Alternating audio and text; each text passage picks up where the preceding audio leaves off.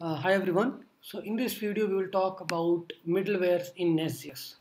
And middleware in NestJS is same kind of middlewares which we have seen in Express. And what is the main responsibilities of middleware is to deal with the request before it is sending over to handler. If you wanted to do some authentication check or wanted to do something with the request object, you can play around it. Okay. So what is the main task of a middleware? Execute any code, make changes in the request body, right? And the request response cycle if the condition is not met, right? If you are not sending authorization header, I wanted to stop it here and send this request back to the user. All those things can be done with this middleware. So if condition met, you just call the next function. Otherwise, you can just do response.send status code not authorized or something, right? So this is what middlewares are doing, and in NestJS also you can create a same kind of middleware. So in the user module, if you wanted to create a middleware, I'll just create one test middleware.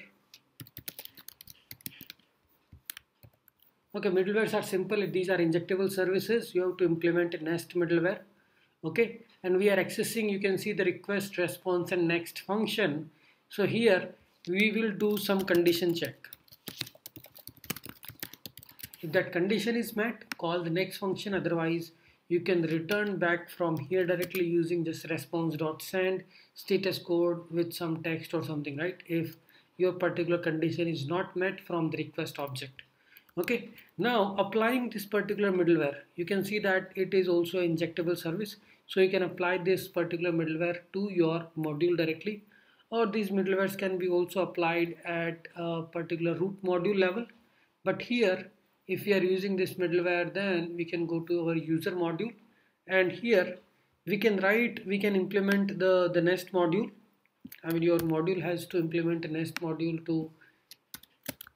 So this is like you have to implement nest module, and this is actually we are creating a consumer for the middleware you have created, right? So what it is doing, and for routes, I have a users.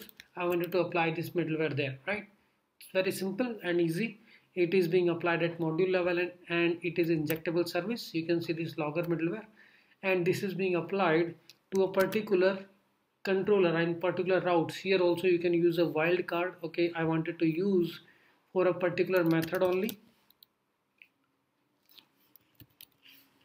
Here you can just specify method. I think in this method it will be just an object in that case, like which particular path you are looking for. So my path is users, and the methods I'm looking for is request method dot post. Okay, so this middleware is applied only to this particular route. This is called a wildcard. Otherwise, you can also pass a particular controller. So this can be applied to like user controller if you want. User controller, this is also fine. It will be applied to all the routes which you have inside a user controller, or you can also apply it in little better way, like if you wanted to exclude, include, or you wanted to just define, okay, these are the only routes I wanted to apply, then that can also be done. Like here we are writing consumer. So I'm just using the same NestJS documentation to write this user controller. So in this case, what we are doing is I'm applying this for these particular methods from this controller. Okay, path is this users, then use this method. Okay, if path is like something else, then do that. Okay, at a times if you wanted to exclude certain routes from having middleware applied, we can easily exclude the routes using exclude command. Okay, these will be excluded from that controller. Okay, so this is just a middleware, and what is the uses of middleware? Like main usability we see is getting the request object, just check the required entity is available in the request object, then do the nest function. Otherwise, log it back from there. Okay, you are not allowed to go further. So this is how you can apply. Okay, you can also apply a multiple middlewares, like this is same kind of feature which we had in Express, right? Consumer.apply. So here I applied one module. Here you can also apply chorus middleware for cross origin support. You have to just element module. So you have to just import these things, and then we have this logger module maybe. Okay, so you can just import these libraries. These are not available, so this is how you can apply the middlewares.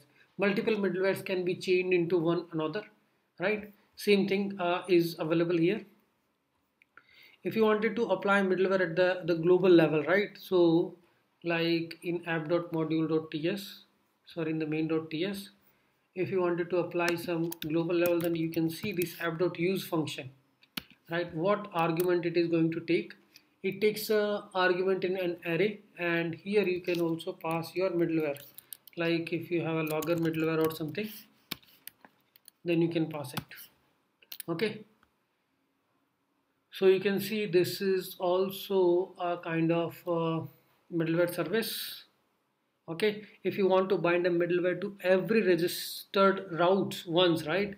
So you can declare it globally here. Okay, so this is how we create a middleware and register that to a particular controllers or either at the root module level.